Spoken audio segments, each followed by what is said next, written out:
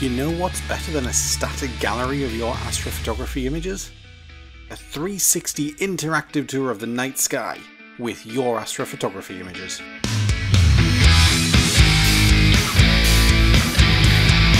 Hey, and welcome to Making Space. I recently collaborated with Astrobloke, and shortly after we wrapped, I was looking at my ideas list, and so it was time I made a video showing how to use After Effects 360 or VR or immersive video tools. Then, like a cosmic light bulb over my head, I had an idea. Wouldn't it be cool to place those images of Glenn's in their correct position in the night sky in a 360 gallery? After a quick check with Glenn about whether or not anyone would like this idea, he replied with enthusiasm, although possibly the enthusiasm when one realises they've been cornered at a party by that guest. Sorry, Glenn. I'm going to show you how to take your own astrophotography pictures and add them into a spherical image, and upload that to YouTube. At that point, you could embed your video on your own website or blog. I've also stumbled across an alternative hosting option, which I'll talk about too. Let's jump into After Effects. And we're not going to start off with a comp, at least not in the usual way. Instead, I'm going to go to Composition, VR, Create VR Environment. And in the pop-up, I'm going to choose Create VR Master. And I'll leave most of the settings as they are, but I'm going to set my comp to be 10 minutes long. The final result won't have any animation, but I reckon that if it's playing on YouTube, end users won't want to have to deal with the video stopping. For the camera, we'll be using a 2D camera, and we will want a 3D null, and we will want that camera centered. But we're not going to use any 3D plugins or edge blending. With all that set, click Create VR Master. Now AE produces this square comp, and that's it. But let's reopen the VR composition pop-up and this time choose Generate VR Output. Let me just explain what's going on. The VR control script has generated a new VR output comp, and if I expand the new folder on the project window, I can see it has created 6 new comps. Each one has a camera pointing in a different direction, and the output comp stitches them together. First as a cube map, and then in the final comp turns that cube into a spherical image. Each of the direction comps are a copy of the original VR master, but they are copies from the time of creation. So every time you make a change in VR master, you need to go back into the VR panel and refresh to update these comps. But as long as you know that, you can then start to have some real fun. Resetting everything and getting back to the VR master comp, you see I now have a camera and a null object. The camera is parented to the null object, which means the camera's position and rotation are linked to the null. I can move the camera itself, but if I were to move the null layer, the camera moves with it, which comes in really handy for all sorts of animation. For this project, we're going to use it in a slightly different way. Select the null layer and go to Effect, Expression Controls, Slider Control. And hit Enter to rename it to Right Ascension. And then go back to Effects, Expression Controls, and choose Angle Control. And rename this to Declination. Back on the timeline, select the null layer again and hit R to expose the rotation properties. Use the X rotation pick whip and link it to Declination. And for the Y rotation, link that to Right Ascension. And then expand the expressions area and type times -15. This converts the slider values to hours and minutes, and the minus ensures the null rotates in the correct direction for Right Ascension. So now we have 2 controls which make it simple to point the After Effects camera to a location in the night sky. Now go to Layer, New, Solid, and create a solid 1000 pixels by 1000.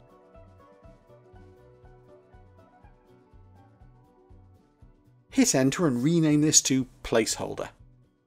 Make this a 3D layer, and then use the parenting controls to make it a child of the null layer. And after tapping P to expose the position properties, set its position to 2000. So this gives us a placeholder orbiting the camera and null. We can now place our nebula pictures into the scene at the placeholder's position, which we'll set using the Right Ascension and Declination controls. But let's be a little bit fancy, shall we? Rather than just drop in the images, let's create a design for them which will keep everything manageable and allow us to move them around a little. Create a new comp by going to Composition, New Composition. Call it My Spacey Pics, just to offend the purists. Make it square 1000 pixels by 1000, the same as the placeholder's dimensions. Make sure the frame rate and duration both match. A's default is NTSC's 29.97 FPS. In the new comp, switch to the ellipse tool and then double click it to make a circle shape layer, and expand ellipse 1 and drop the size to 20. Probably increase the stroke to 4 and set it to a colour of your choice. Set the fill to black. This circle in the centre of the comp is going to denote the location of the nebula. Now import your first astrophoto and add it to the comp. You may want to resize your images into something manageable for After Effects. A massive 12K image will just slow your system down. Even then, resize and position your image off to the side. When you're happy, make sure no layer is selected and switch to the rectangle tool and draw a rectangle to act as a frame for your nebula. If you click in the centre of the nebula and hold Shift and Control, you'll create a square centred on the image. Expand Shape Layer 2 and Rectangle and set the fill to black and the stroke to the same colour you used for the circle.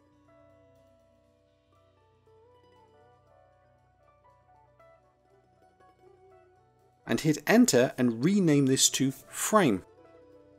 And rename the other shape layer to Pin or Dot or something that makes sense to you. Make sure you can see the track matte controls, and then on the image layer select Frame as its alpha matte. This turns off frame and crops the nebula. Turn frame's visibility back on and set its transfer mode to screen. Next, let's get a line between the frame and the pin to denote that we're looking at a magnification. With the pin layer selected, select the pen tool and click in the middle of your image and then click in the middle of the pin. This creates a line. Expand pin on the timeline. Drag shape 1 below the ellipse so that the circle's fill hides the end of the line. And actually, drag the whole pin layer to the bottom of the comp. If at this point you'd like to name the nebula, use the text tool and underneath your image type its name or just nebula. We're going to be reusing this comp, so it doesn't matter what you type really. Make this text layer a child of the frame layer. Speaking of which, make the image a child of frame 2, and make frame a child of pin. If I have two nebulas really close together, they're going to obscure each other. So I've built this as a square comp to allow us to rotate the nebula, which means that the image and text will be rotated too. Select the pin layer and hit R to expose the rotation, and then do the same for frame.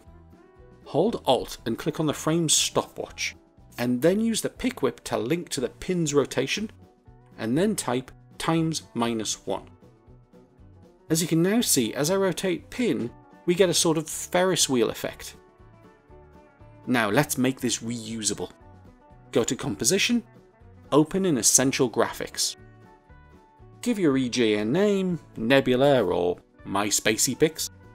Drag into this panel the pin's rotation. Expand the text layer and drag in the source text, and rename this to Nebula name, otherwise it might get confusing. Drag the whole image layer in and call it Image. I'm also going to drag in the image layer's position and scale so that it can make adjustments if I need to. And that's all the hard work done. Close all this up and switch back to the VR Master Comp. Just before we start placing our images, I not usually want to beg, but if you could give my videos a like and a subscribe, I'd be super grateful. On the cam controller layer, set the right ascension and declination to your first nebula's coordinates. The Heart Nebula is at 2 hours and 33 minutes, so I'll set the right ascension to 2.5. I know this is not massively accurate, and if accuracy is needed, we could write a more complex expression, but I think for the purposes of our fun interactive gallery, this is close enough. If you disagree, let me know and I'll come up with something more precise. Nothing appears to change, but now select the placeholder solid and hold Ctrl and tap D to duplicate it. Set its parent to none, and then holding Alt, drag My Spacey pick onto the layer. The placeholder is replaced with the nebula. Expand the layer on the timeline and you can see the essential graphics. Rotate it down so it's off the horizontal, and you might want to rename the comp too, to keep track of it more easily. Let's do another one. The Flying Bat Nebula's coordinates are 21 hours and 12 minutes by 60 degrees, so 21.2-ish by 60. Same again, duplicate the placeholder, and then holding Alt drag in the My Spacey Picks comp. This time when you expand the essential graphics properties, drag your Flying Bat image from the project window onto the image property. And as it happens, the scale and position are just right, but I can see how to adjust them. And make sure to unparent the comp and rename it. Okay, one more for luck. The Crescent Nebula is 20 hours and 12 minutes and 38 degrees declination.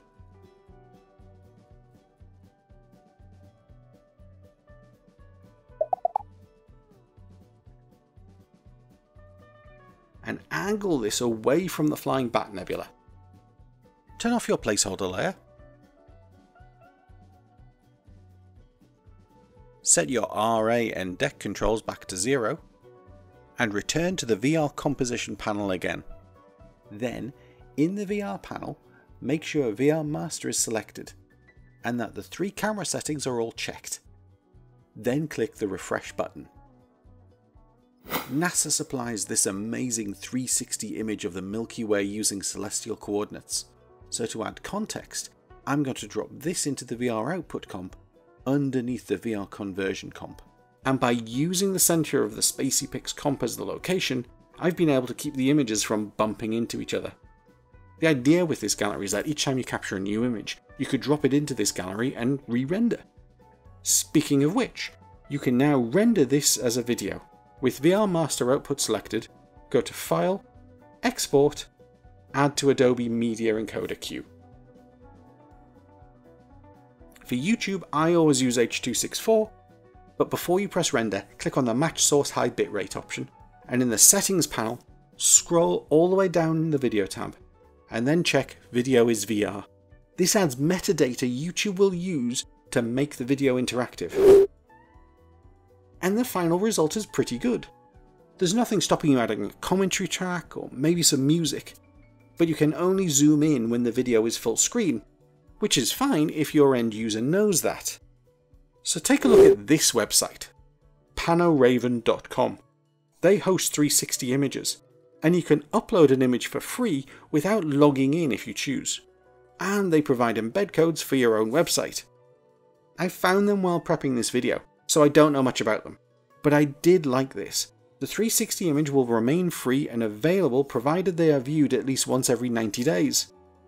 It is pretty cool. If you upgrade to the amateur plan, you can get a bit more control, but you've got to pay for the starter package before you get to add hotspots. If anyone knows of an alternative, let me know in the comments and I'll pin it. If you do use Panoraven or another 360 image hosting, instead of rendering out a video, from the output comp, go to Composition, Save Frame As to save an image. And that's it.